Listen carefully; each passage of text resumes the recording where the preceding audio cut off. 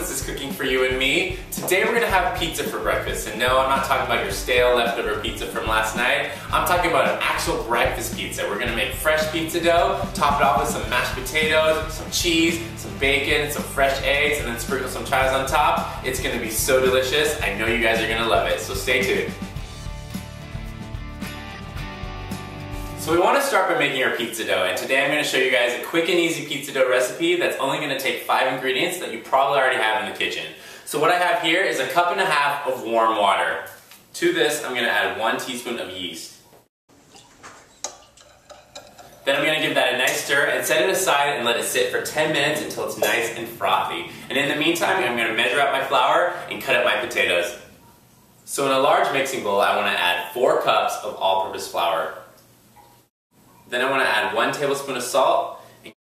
Then I just want to give it a quick toss to combine the flour and the salt.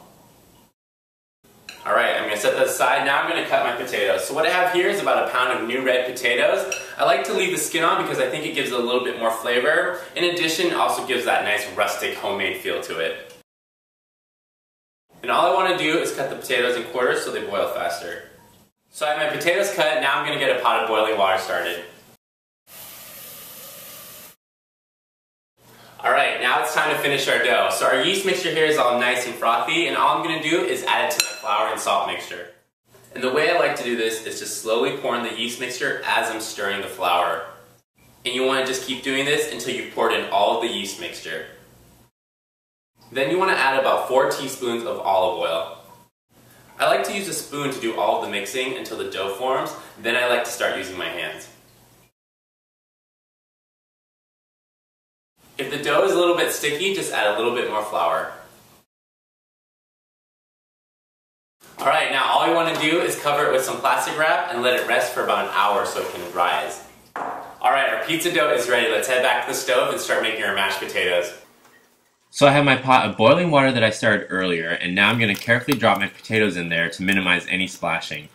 I'm going to boil these guys for about 20 to 25 minutes until they can be easily pierced with a fork. So while my potatoes are boiling back there, I'm going to cut up my bacon. So if I know I'm going to be cutting my bacon into lardons, I like to freeze it overnight because it makes it a lot easier to cut. So I want to start off with 3 slices of thick cut bacon, and I'm just going to cut them into nice strips. Then you just want to transfer the bacon onto aluminum foil lined baking pan. Alright, I'm going to bake these guys for about 15 to 20 minutes at 375 degrees until they're nice and crispy. And in the meantime, let's check on our potatoes. So it looks like my potatoes are done boiling. Now I want to drain them and then return them back to the pot. Now you want to add 2 tablespoons of butter and 1/4 cup of milk. Then you want to mash this with a potato masher until you get your desired consistency. Next you want to add 1 teaspoon of onion powder, 1 teaspoon of garlic powder, and a few sprinkles of salt and pepper. Then you just want to give that a really good mix. And remember, if your mashed potatoes look dry, just add a little bit more milk. Then just give it one last good mix. Alright, so our mashed potatoes are ready, our bacon is crispy, and our dough has risen. Let's start making our breakfast pizzas. So the first thing I'm going to do is just take out my dough from the bowl and divide it in half.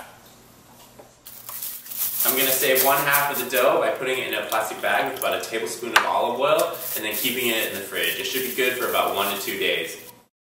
The other half of the dough, I'm going to stretch it out and flatten it into a circle that's about 1/2 inch thick.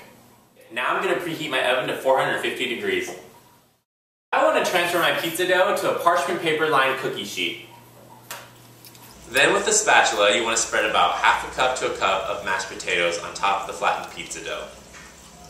Followed by 1 to 2 cups of shredded cheese and the bacon bits.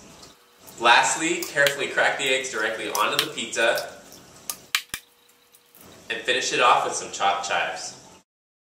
Alright, our breakfast pizza is ready to go in the oven. We're going to bake this guy for about 15 to 20 minutes until the crust is a nice golden brown. I'll see you guys when it's done.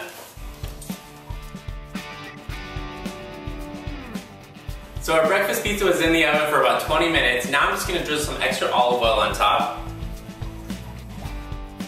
Get a few sprinklings of salt and a little dash of pepper. I think it's ready for a taste test.